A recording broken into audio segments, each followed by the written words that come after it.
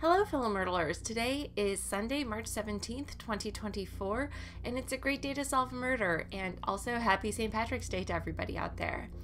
Today we have Deductive Logico solves the mystery of the dead Inspector IRRATINO, and looks like we've got 3 6x6 grids today. Sunday puzzles are often a bit longer, often a bit trickier, so if you're struggling with this one, don't worry, it's not you, it's just a trickier puzzle because it's Sunday. Tomorrow's puzzle is going to feel a lot gentler and a lot more within your reach if you're just new to the game. Alright, so with that out of the way, let's go ahead and check out the type of puzzle we have. So we do have this red murder clue here. Inspector IRRATINO's body was found at a great place for a photograph. So I think I know where this is, but I'm just gonna check it anyway. So we are at, this is like the luxury prison, I think. So we've had a few games here recently. It's one of the places for the larger games. So we have the movie theater, the guard tower, which is a great photo opportunity for the prisoners. So that is where our murder took place today. So I'm gonna go ahead and put that in for the where, the guard tower. And again, we found that out because we saw that it's a great place for a photograph. Okay, so now that we've got that out of the way, I'm gonna go ahead and review our suspects. We have today Senor Emerald, Silverton the Legend, Miss Saffron, Officer Copper, Earl Grey, and Lady Violet. The weapons today are a diamond-encrusted skeleton key, a pair of leather gloves, a poisoned birthday cake, a rope of designer clothes, a gold watch, and a lawyer. The places again are the movie theater, guard tower, spa, Michelin-starred cafeteria, tennis court, and the private suite. So let's go ahead and dive into our clues and evidence. A $5,000 bill for 20 minutes of work was found wet. Okay, so this is one where I'm relying a little bit on my knowledge of the game, but I want to explain why. So the spa, you'll see this final clue here, everything here is wet. So when you see clues like this, when you're in this location, you know that if it's wet, it's in the spa. So that's the location we're dealing with. And the bill, I know that's going to be the lawyer. You're going to get an incredibly expensive bill. So again, I got there because I've played games or Murdles within this universe here. However, I would just encourage you, if that doesn't stick out to you, you just flip through these and you can see a lot of information in this body text here that tells you more about the clue. So for now, $5,000 bill, found wet, so we've got a lawyer as the weapon, and the location was the spa. I'm just going to mark that in and also mark the corresponding X's in the intersecting lines, and we can move on to the next clue. A rope of designer clothes was discovered next to a king-size bed. So this one, we know what the weapon is, a rope of designer clothes, and then the location, I'm pretty sure, is the private suite. King-size bed, yes. Okay. So we know that weapon was in that location. So similarly, we're going to be working in this grid. So here's the designer clothes and the private suite. Great. Officer Copper had a medium weight weapon. So for this, we need to go to our weapons. We see that the diamond-encrusted skeleton key was lightweight, the leather gloves were lightweight, the birthday cake is medium weight, so that could be it, but we need to keep checking. Okay, the rope of designer clothes was also medium weight, gold watch, and yes, okay. So we have 3 clues that could be the answer here, which means we don't really know much other than what it must be. It must be one of these 3, but we don't know what it is.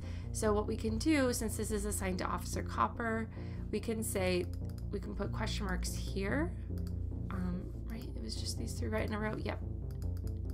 And we can say though that Officer Copper did not have the heavyweight weapon or either the lightweight weapons. Okay.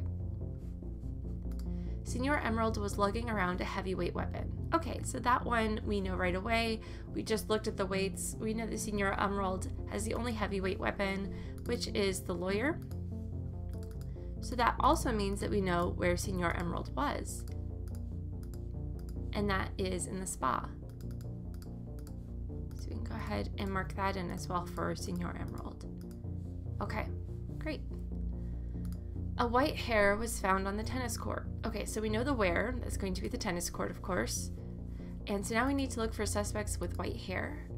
We've got black hair, silver hair, blonde hair, and white hair for Earl Grey. So Earl Grey was on the tennis courts. Okay.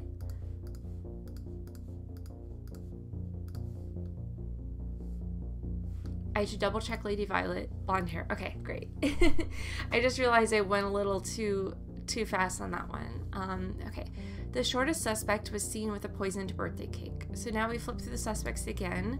We're looking at their heights. So 5'8", 6'4", 5'2", 5'5", 5'9", 5 feet. Okay.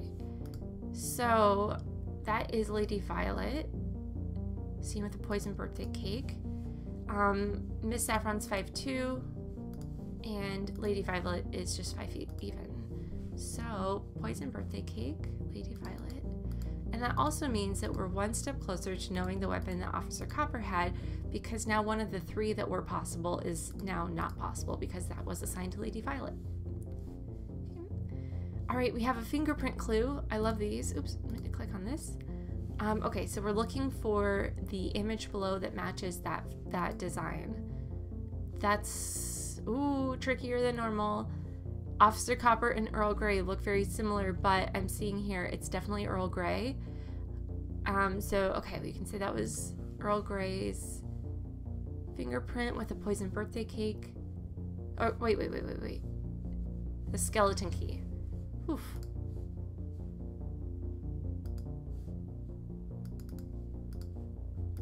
Okay, so now we know where Earl Grey was and what weapon was assigned to Earl Grey. So we can say that the weapon was also in the tennis courts. So that gives us kind of two pieces of information there. All right. Okay.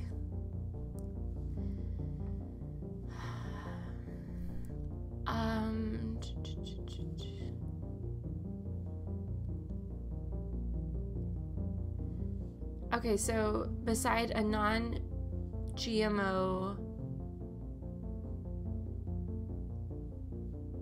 something was found beside, and let's see, we've got, something glove. Well, we know we've got leather gloves, so let me just look at the gloves here.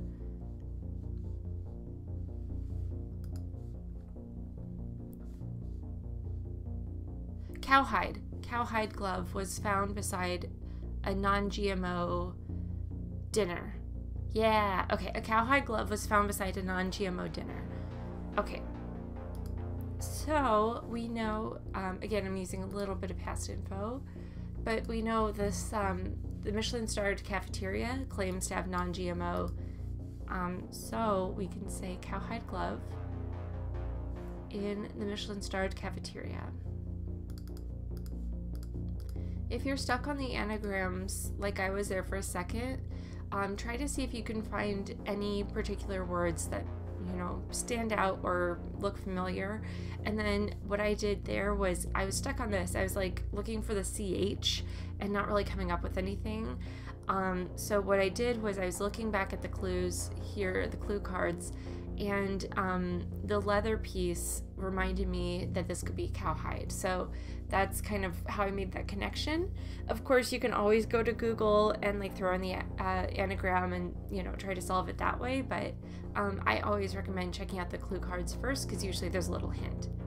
All right, Miss Saffron was seen hanging around beneath the cushions of a velvet seat.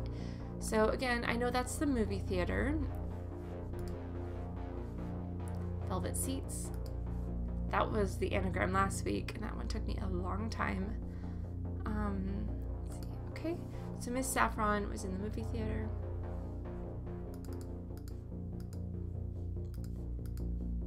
Okay. And the body was found in the guard tower. And we don't have any information about that yet. Okay, we must be missing some things, so I'm gonna go through and see what we can find from our existing clues and evidence.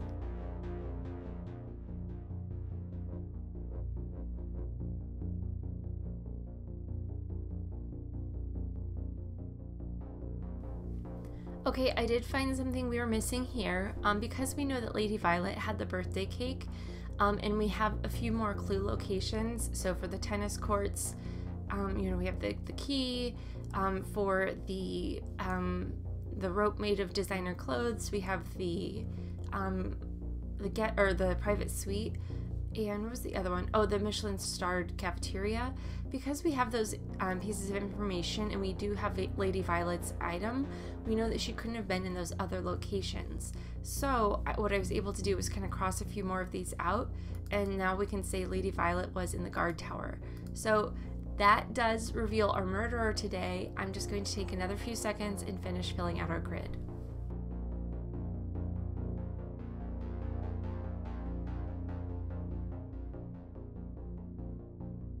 Okay, there's our grid all filled out. Basically what I did was I was just looking, I started with the Michelin starred cafeteria, and I was looking to see that only 2 suspects could have been the ones remaining to assign the leather gloves to, I believe. And I think it was these 2, Silverton the Legend and Miss Saffron. But then when I looked down, only one of them could have been in the cafeteria, and that was Silverton the Legend. So that allowed me to fill in that piece, and that kind of put every other piece into place like dominoes. So there's our grid all set, ready to go. And of course, we did reveal our murderer as Miss Violet, or Lady Violet rather. So Lady Violet with a poison birthday cake in the guard tower, which of course we found from the very first clue. So let's go ahead and make our accusation, see if we're right. All right, we were right. Thanks so much for playing along today. I hope this was a helpful walkthrough, and we'll see you tomorrow.